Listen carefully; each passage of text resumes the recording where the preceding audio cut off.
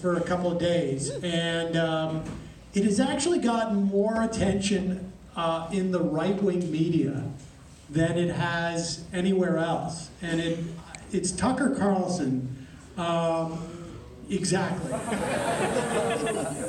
But oddly enough, Tucker is, and we've got probably too much of this video. He did a 15-minute monologue on Fox News at 8 p.m. Does he do this show? I thought he was, yeah, he's 8, yep. And it is a critique of the market. And so it's sort of fascinating because I'm not sure that it's important at all, but it also could be. I think the fact that the guy is able to articulate these arguments and then latch them on to like white nationalism is actually pretty important. Yeah, there's some scary precedent for that, incidentally, and we'll talk a little bit more about it. But let's. This is the first clip. What he starts talking about Mitt Romney's critique op-ed the other day in the Washington Post, I think it was, of Donald Trump, where Mitt Romney takes, I think it was about 500 words, to say that Donald Trump is super rude, but I'm going to vote for everything that comes down the pike that is even remotely close to what he wants. Exactly.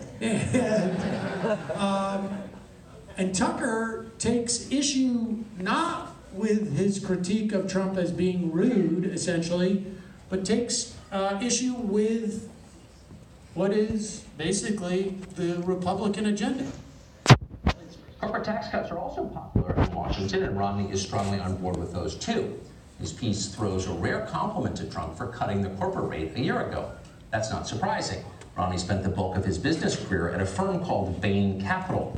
Bain Capital all but invented what is now a familiar business strategy. Take over an existing company for a short period of time, cut costs by firing employees, run up the debt, extract the wealth, and move on, sometimes leaving retirees without their earned pensions. Romney became fantastically rich doing this. Meanwhile, a remarkable number of the companies are now bankrupt or extinct. This is the private equity model. Our ruling class sees nothing wrong with it. It's how they run the country. Mitt Romney refers to unwavering support for a finance-based economy and an internationalist foreign policy as the mainstream Republican view. And he's right about that. For generations, Republicans have considered it their duty to make the world safe for banking, while simultaneously prosecuting ever more foreign wars. Modern Democrats generally support those goals enthusiastically. There are signs, however, that most people do not support this agenda, and not just here in America. In countries around the world, France, Brazil, Sweden, the Philippines, Germany, many others, voters suddenly are backing candidates and ideas that would have been unimaginable just a decade ago. These are not isolated events. What you're watching is entire populations revolting against leaders who refuse to improve their lives. Something like this has been happening in our country for the past 3 years. Donald Trump rode a surge of popular discontent all the way to the White House. Does he understand the political revolution that he harnessed? Can he reverse the economic and cultural trends that are destroying America? Those are open questions.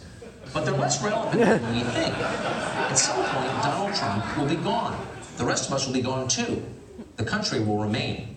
What kind of country will it be then? How do we want our grandchildren to live?